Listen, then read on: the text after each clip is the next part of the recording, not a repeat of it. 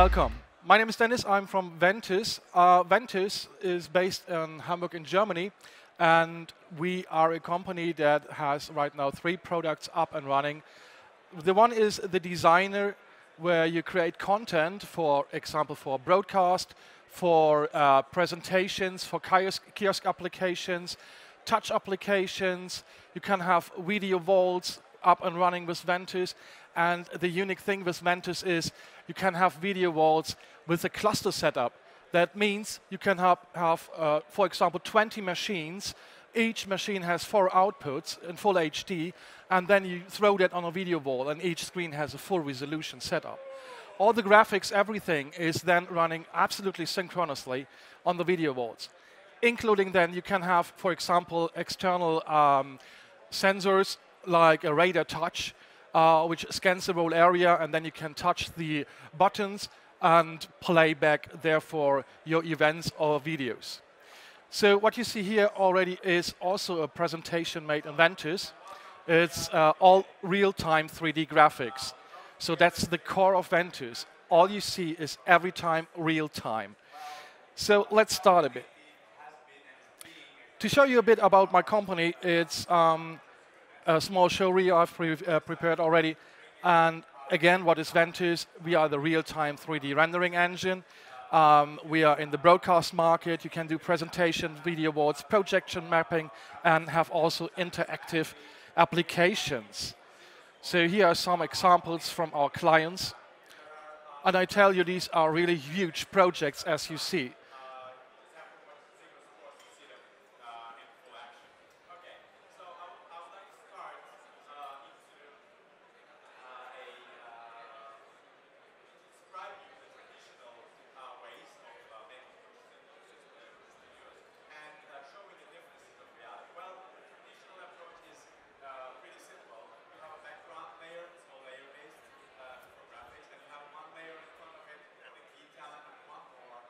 There you see projection mapping. On top is a projector, and it is completely projecting on a real surface. People can then use a touch screen in front of these real surfaces and control the content, run and play back videos, or get information for their products. Also very common it is that keynotes are run with Ventuz. So you have a huge video wall, a speaker like me in front, and he can then interoperate with any kind of interface, device like a clicker or using motion detection, and the scene will then play back any kind of content accordingly to the clicks or to any other event. So when I say we can have external sensors and things connected to Ventuz, that means we're absolutely rendering everything in real time, and you can also exchange content like text and graphics also in real time. We can use external data to deliver you any kind of informations like positions of objects. You can have any kind of databases read out and output these data then in real time on your graphics. So what has this to do with Cinema 4D? Well, in the broadcast market, it is very common to have AR or VR elements, like you have, for example, things on the ground appearing, having things like election graphics on the ground appearing in front of the talent, and such things needs to be created in also external applications like Cinema 4D.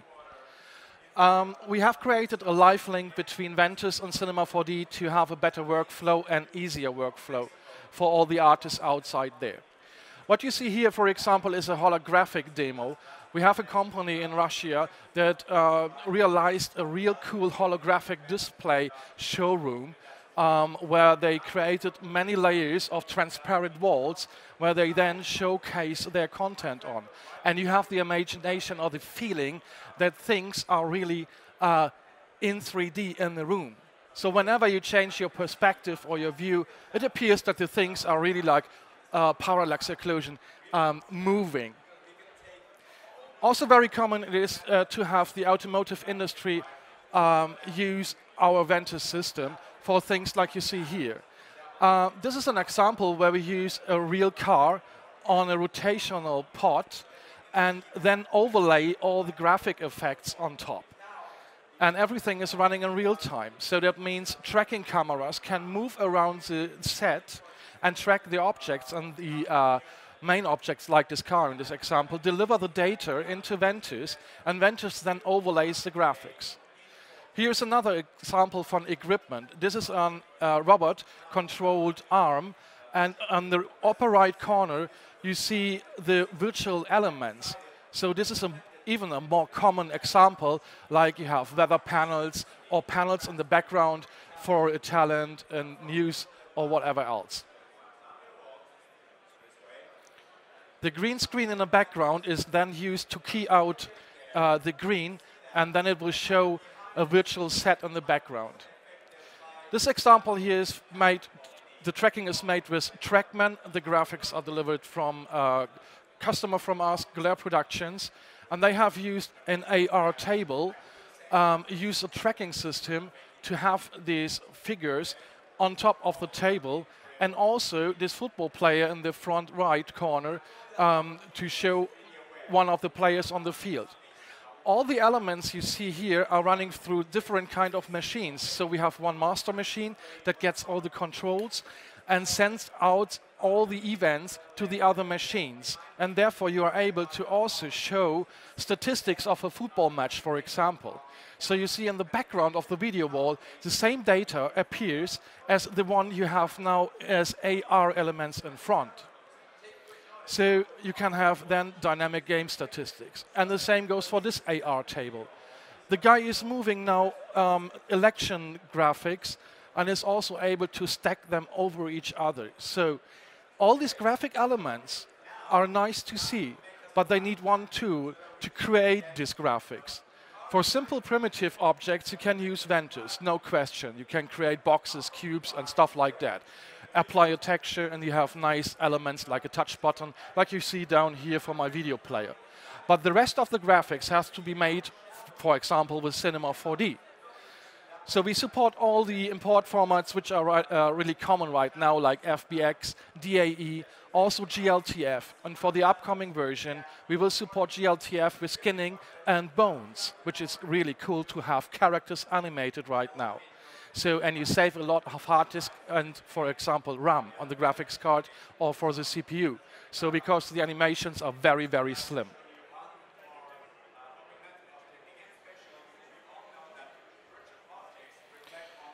This is, for example, my workflow I have done for a tracking test I had to do for League of Legends in Berlin for Riot Games. So the idea was I have two football players hitting each other, and therefore I needed to create the model inside of Cinema 4D, and I also had to rig everything inside of Cinema 4D. So the textures I've created in another application like Substance Painter, but beforehand I prepared the whole model in Cinema 4D, texturized it completely, unwrapped everything so that I have unique space on my UV pages. Then I created the bones as you see here, starting from the foot, going to the spines and the shoulders, and then the arms and the fingers. So this takes a lot of work to get this rigging and properly. So in the end, we have now a nearly finished rigged model. And all we need to do in the end is then adjust the weighting for each bone.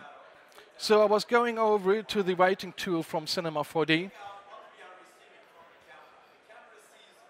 So here you see the complete rigging. The helmet is later on attached simply to the head.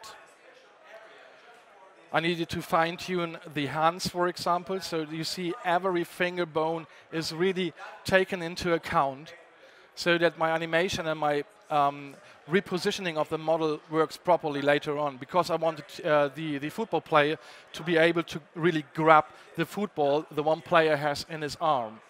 So therefore I really has to fine-tune this rig a lot. So there we go.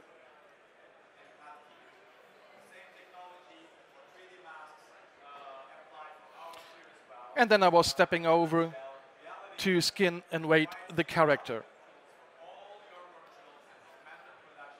I was using the weight tool in first, and then adjusting all the bones and the skin to match properly the idea I want to have and the movements, so that we don't have this heavy wrinkles when the arm goes down, as the character is right now in the rest pose.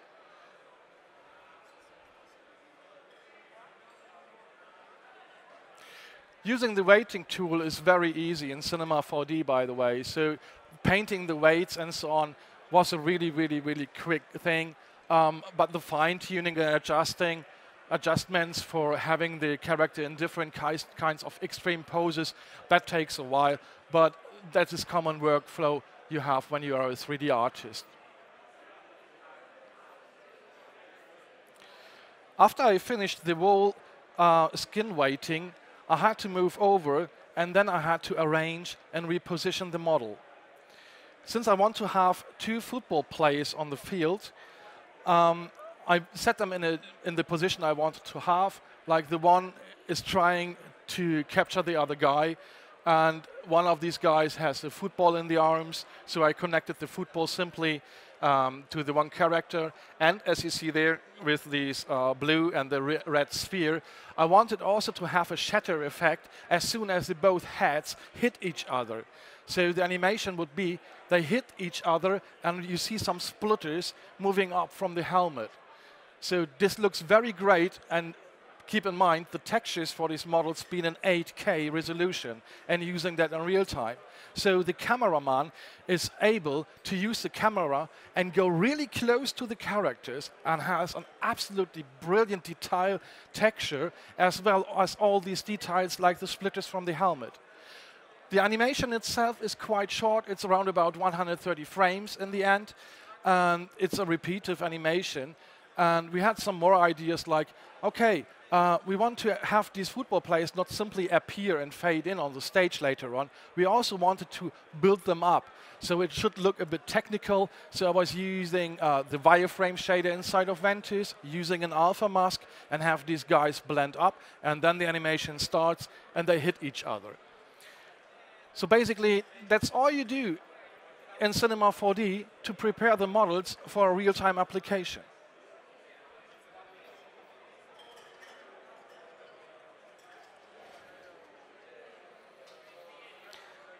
After you created these models, you have more options to get this stuff into Ventuz. And what I was using is now the Cinema 4D Live Link. With a Live Link, you simply create a node which is called Geometry Live Link, and then you select in the lower right corner to establish the live link between Cinema 4D and 3D and Ventuz.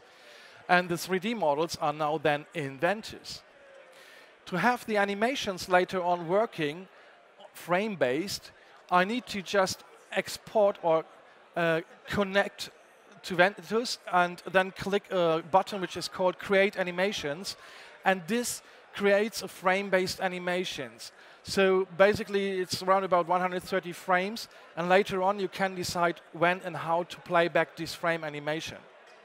I was not using keyframe animations inside of Ventuz. This is also possible, by the way. To get the textures later on in Ventuz, I was using Substance Painter, exported the textures. The UV map's been already prepared in Cinema 4D, and it's quite simply dragging and dropping the textures into Ventuz. As you see here, this is a real live link. As soon as I move the time slider, you have seen that the characters on the right side also move whenever I use the time slider in Cinema 4D. These models are also very high polygonal, so therefore it takes a while until Ventuz realizes there was a movement and a change in the mesh. This is common. But later on, when we play back the animation, you see I have start and the end of the animation. Later on, when we use the animation inside of Ventuz, this will play back absolutely fluid and very, very cool.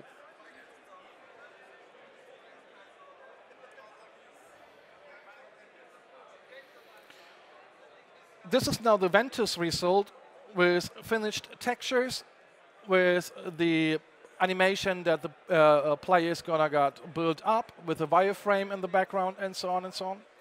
Lighting is applied, and also shadowing is applied.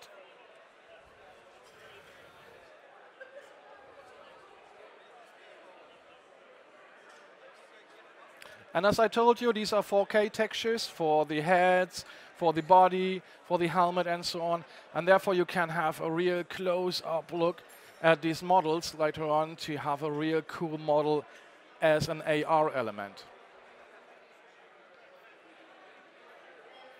The whole setup and procedure inside of Cinema 4D took me around about 3 days.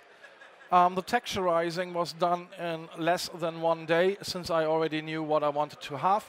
I just changed the colors for each player, which is a basic thing.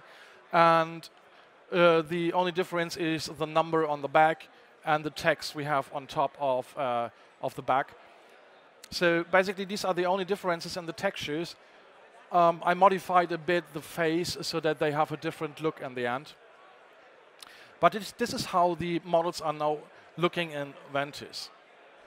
So when we want to use them now for tracking, it is really simple. Since the models are already finished and prepared and everything is safe in Ventuz, we can go over and have them live on stage. So we connected already to the TrackMed tracking system, and these are the models on stage in League of Legends just for the tracking test. Right now you see that these models are more like swimming around, but this is a reason. The reason is that we did not fine-tune the tracking right now, so this is the very, very first test.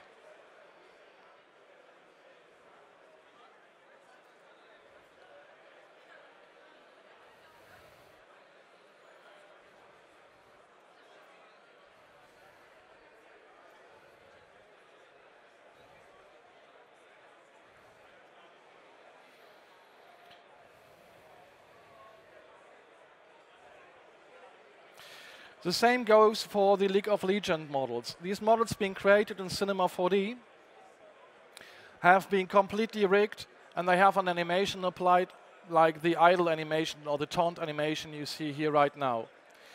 So basically, this is one mesh, one model. The guns and everything are already attached to the model. We have a bullet coming and spitting out of the gun as soon as this lady is shooting and stuff like that.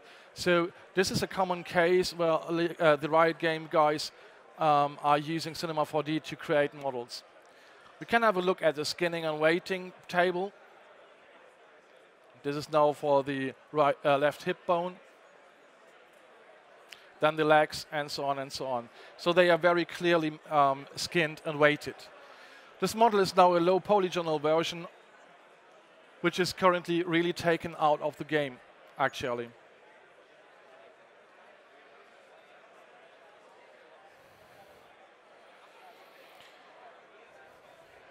So this is the whole skinned and rigged model. Do not underestimate the time and the fine-tuning you need to take to get these models properly mapped and rigged. So even for a low polygonal model, you need to spend a lot of time to have them correctly mapped, since the player wants to have an experience. So please take your time to model and especially to rig and weight the models correctly.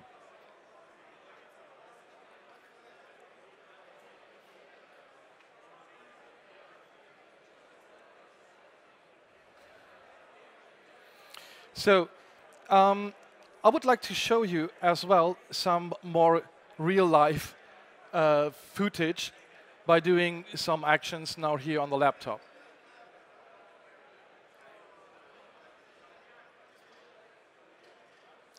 We will have Cinema 4D and Ventuz open right now.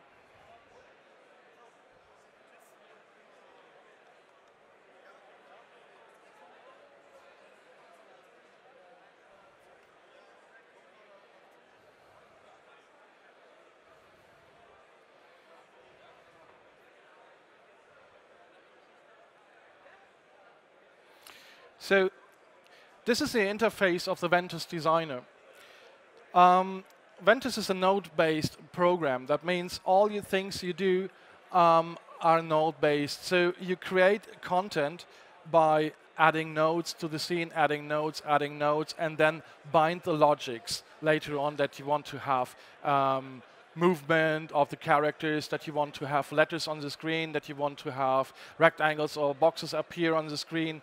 You create all the logics for the touch buttons, for example, everything inside of Ventuz. On the left side, you see that we have layers. So you can have different kind of layers, like 2D layers, 3D layers, scene layers, which loads another scene into an existing scene, and the Photoshop import. So for a 2D layer, you can have colors, gradients, images, movie clips, and also the live video input, for example.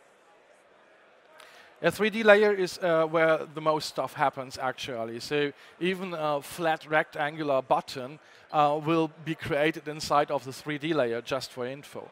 So Ventuz is also capable of doing high dynamic range output. That means we can use HDR images and also output that in HDR, by the way. So when you create your first scenes, it's like you have the hierarchy here, where you create all the stuff that is more or less visible on the screen. On the right side, you have the content editor, where you create all the content control mechanisms, all the logics inside. And then you have the properties editor on the right. For sure, you have a renderer window, which is absolutely black right now because we have no content right now inside of Ventuz.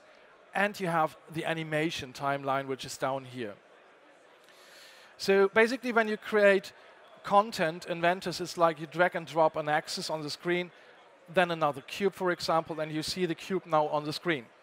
With the axis, you control the position where the cube should appear. You can change then in the properties area what kind of scaling it should have, the rotation, and so on and so on. So it's quite easy, on one hand, to reposition objects and give them a color and all these things. To have a bit of movement, for example, we can use the mover. And now I'm going to show you where the binding function of Ventuz lies.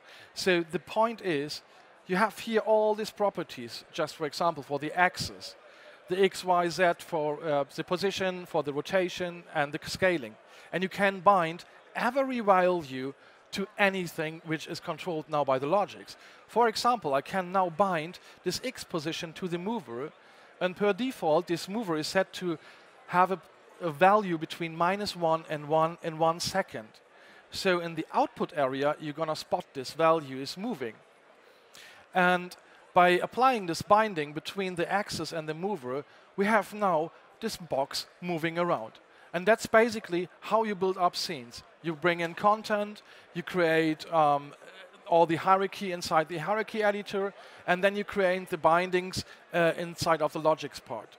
You can control, like I mentioned already, all these stuff by a database, by any kind of input, by sensors, by, let's say, a radar touch that delivers you touch informations, and therefore this radar touch will send events that something gets triggered inside of Ventuz.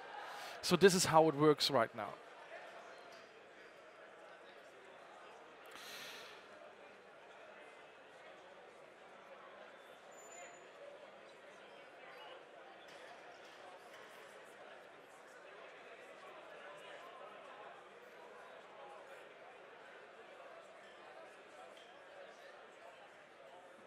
So to show you a bit more about the Cinema 4D Live Link, I created a simple null object and a cube.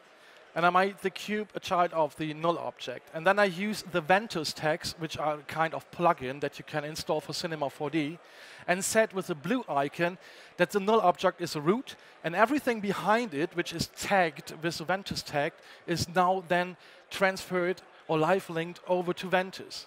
You can use a custom name for this object, as well as send it globally, send all the animations, transformations, the geometry itself, the camera and splines. So that means you can also create splines in Cinema 4D, hand them over to Ventuz, and make use of the splines to animate objects along the spline, for example, or have particles running around that spline. We can also send over all the material colors and the textures, like standard diffuse colors, the luminance, specular masks, normal textures, displacement textures, and the diffuse texture, which is basically the slot where all the ambient occlusion gets baked into. Like I've shown you already, you can use then the geometry import live node, select the live link down on the lower right corner, and select the null axis. You don't need to select each single object. You just get now the whole tree, which is the blue icon. You see the icon switched over to the Cinema 4D logo, and there we have our cube. So all the colors, all the cube, all the axes have also been transferred over to Ventuz. I detached now the render window, and in the second try, I'm gonna make that sticky. It will not work now. So here we go, I make it sticky. And now whenever I move now the cube inside of Cinema 4D, you see that the cube inside of Ventuz is also moving. So you ask yourself, for what do I need that? It is very simple. When you create a virtual set, for example, for the broadcast, the guys may appear on your desk, on your artist's desk, and ask you, can you please move that table to another location?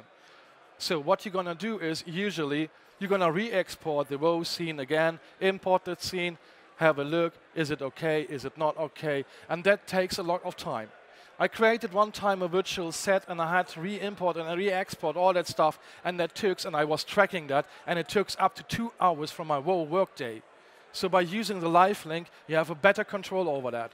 So you can reposition objects, simply rebake the ambient occlusion for the floor, and that's it, where the table is positioned. And there you go. And this is done in less than 1 minute, especially when you are used to Cinema 4D and you know your own hierarchy inside of Cinema 4D. This workflow is absolutely brilliant and takes not that much time. As you see, I have used now this cube, and to show you that this is still a procedural object, and I can change in Cinema 4D, it's a segmentation now, and the same will happen in Ventuz. This is very important. So we don't need to convert all the objects to polygonal objects in first. We can still continue and work on with our procedural objects. So I'm using most times a simple effect. Well, you can use all the effects and modifiers you have in Cinema 4D, by the way. And my very loved modifier is a shatter. Oh, by the way, to mention that if anything goes wrong and it is not correctly exported or live linked to Ventuz, at least use the connect node. That will transform any object into a polygonal object that will absolutely be taken by Ventuz. So doesn't matter if you use mode, text, or whatever else, use the connect node and you get the primitives or all the stuff you created in Cinema 4D in Ventuz, no question. So I'm using now the shatter effect, and you see in live, the shatter effect is also working in Ventuz. So you can create all the stuff you can imagine inside of Cinema 4D, either export this stuff or use the live link and see the results immediately. And I don't have that much logic now in Ventuz. It's just a simple geometry import, and that's it, changing colors and stuff like that. Now I'm gonna animate the shatter object, the shatter modifier, and show you how to create an animation out of that, which you can then access even if Cinema 4D has been closed. So you have 2 independent scenes. So at frame 90, I want to have 100% of the strength, and then at frame 0, we go to 0%. So when we move the time slider, you're gonna see the shatter effect is now applied over the time frame rate, and all I need to do now is use the Ventuz node. Say I want to have the end of the animation at 90 frames. And for big scenes, it's sometimes very funny. We don't have a progress bar that you see if the animation is now still transferring to Ventuz or not. So therefore, I'm using the console, and then I can see creating the animation. Creation is done. For the box, it's nothing. But if you have a huge scene, that may take a minute or 2 minutes. So, and inside of Ventuz, to access this animation, it's very easy. I'm just animating now the frame number of the loaded mesh. So basically, I can now use a mover, which is outputting simple values, simple numbers, and then I use the mover with a value between 0 and 90 or 89, and have this animated in 15 seconds, I guess. Let's see what I'm typing in there. So I'm using the mover, say from 0, frame 0 in this case, to 89 in 6 seconds. There we go. Then I'm gonna link or bind the frame amount to the mover, and you have the simple animation running. If you're now going to save this, you have the animation saved in Ventuz as a Ventuz scene, and the whole scene is saved. But still, the live link is active. That means when I switch over to Cinema 4D or open that later on, you can still access a live link and modify all the values, like colors, textures, and so on, and so on, and so on. So as soon as Cinema 4D is back up and Ventuz detects that, the live link is re-established, and all the changes can go on then. So now we can create textures and stuff like that on top of that what we already have. When you want to create content inside of Cinema 4D for a real-time application, it is very important that you understand the workflow or the idea behind a real-time engine. It's the same like for a game engine. That means the textures cannot be shaders inside of Cinema 4D. You should use the old school, the standard texture sets, like having a diffuse texture, an ambient occlusion, a specular textures. All these things can go over to Ventuz. You're not able to have shaders and then transfer that to a real-time engine. Well, maybe if you have an engine which supports HLSL code and the code is absolutely the same like in Cinema 4D, for example, that would work properly, but not with us. We are there more a classical 3D rendering engine, but capable of doing roughness, image-based lighting, and supporting all these texture types as well, just for info. So if you're creating textures inside of Substance Painter, you export them as a texture set, and you can simply load them into Ventuz, and they look exactly the same by using an HDR environment map and so on. So here I created a Nazca a long time ago, which you have seen is very highly detailed. That means even the motor, the engine, everything is there, all the cables and connections, everything is still inside of that car. And now I'm going to import and live link this model into Ventuz. The idea is sometimes that broadcasters want to have the NASCARs running on the stage, and they want to explain which car model is used now for this driver, what the engine looks like, and so on. They want to open the front of the car to have a look inside, and the cameraman, who is using a tracking, will also go really deep with the camera inside of the front of the car. This is possible with Ventuz, so we don't care about polygons at first. So where it consumes a lot of performance power is for heavy textures, for all the logics in the background, and all these things together may produce a high performance, but not for the polygons at first. So we have scenes where you have 2-3 million of polygons. This is common because people want to have a real product presentation and don't want to use low poly like it is common for games. So this is also where our strength is. Yeah, as you see, we have now this object live linked into Ventuz from Cinema 4D. I'm going to pin that again. And since we have such a heavy load from polygons and objects, this takes a while until Ventuz realizes, the object has moved. You will never, ever run a real presentation with Ventuz with the Cinema 4D live link in the background. Later on, when you finish the project, this is a whole finished presentation, and the live link is then cut off. So all the animations, textures, and stuff are already in Ventuz. So then it works absolutely flawless and very, very fluid.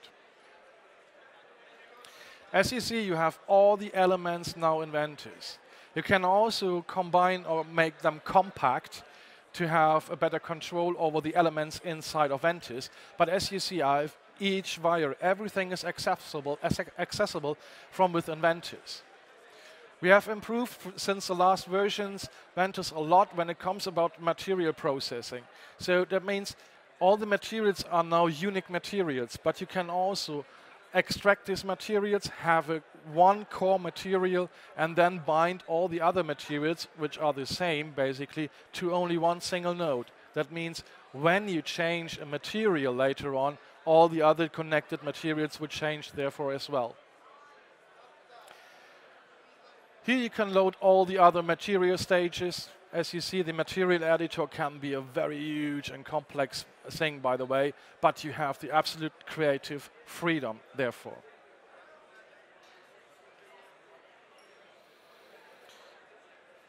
So again, I'm going to show you that live again. We have here a cube, the null object. I'm going to use my Ventuz tags, have the setup link, create the object link. Here are all the settings, and for now I'm fine with the material color. Gonna move my cube a bit up, switch over to Ventuz, have a new scene, the geometry import live, link that object, and we have it here. Now we're gonna pin it, just to see that that the changes are really appearing on screen. And whenever I move the object, it immediately moves in Ventuz as well. Applying this so beloved shatter effect. Right now we have just a low poly count of 1, so that means we have just 4 sides that will move right now. 6 sides, sorry. There you go. So this is basically it. How you create a live link, how you create content inside of Ventuz, and bring that things over for broadcast-ready applications. This is really a daily business. So you really create simple models, or even complex models, in your 3D application like Cinema 4D, texturizing, animation, everything like you do usually as well for other things like motion graphics. And then you are able to live link these things into Ventuz or import that by using any kind of export format. Import these things into Ventuz, and then you start to really fine-tune the things by applying movers or timers whenever an animation should happen, reposition the objects, and there you go. When it comes about tracking, we support all the tracking systems which are on the market, like Trackman, Equipment, Moses. We have Stipe and all these big players which are really implemented into Ventuz. They take care of the data. They make a connection to the Ventuz machine just by a network cable or whatever else. You type in the address for these networks, and therefore the link is established between the tracking systems. Ventuz itself, the default camera, which you cannot access right now, but Ventuz itself will now then accept this tracking data, and all the cameras inside of Ventuz will now already move to the tracking data they receive. If you want to explicitly say, I want a camera to be able to use the tracking informations, I just simply need to switch over here to tracked and tracked for the projection and the view. And therefore, now this camera is recognized as a tracking camera, and all the data that you get from the tracking systems are already used by Ventuz, and the camera will move on. So we don't care about the stuff that gets delivered from the tracking systems. That's really that easy. So you have your models already in the scene. You have one origin, which is the 000 coordinates. You can then say to the tracking system operator, hey, please move my origin to this point here. Yeah, and all your models you have created in the origin will exactly be here. The important thing you have taken into account is the ground floor.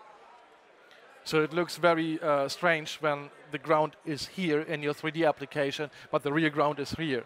So that looks a bit strange when the camera moves. That happens a lot. So take care that you please have all the models on the ground, and therefore the tracking system can go around and they fit absolutely perfectly in place. So basically, that's how it works with tracking systems. We don't need to do that much stuff as artists. That's the idea behind. So technically wise, we are really far away from the tracking stuff. We can concentrate on creating the content. We can concentrate on repositioning the models, give them a nice look, adding IPP effects we have available for Ventuz like glare, bloom, and lens flares and all that stuff. So that's where I concentrate on when I'm on the field, by the way. On stage, for example, it looks like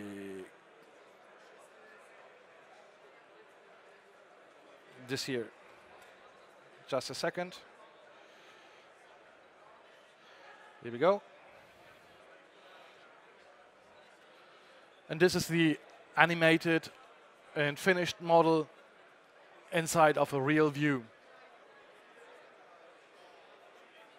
You don't believe that. After I received the model, the whole process, including creating this full animation and these effects you see, like have interlaced lines appearing and this glow and so on, this whole thing took me a half hour live on stage there, because they had the idea to say, hey, is this possible with one of our models? I said, absolutely.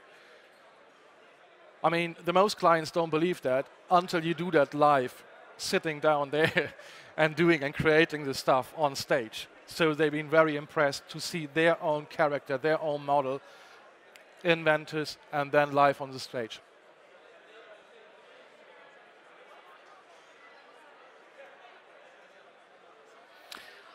I can give you a deeper look into Ventuz if you're interested in from tomorrow on. So today the show is nearly over. I hope you enjoyed the show so far. And if you have any questions, just pass by. I'll be here next to the table. If you have any questions about Ventuz, about the broadcasting stuff, about the tracking, about Cinema 4D stuff into Ventuz, how to get all the best things out of Cinema 4D for the broadcast. So, thank you for your time.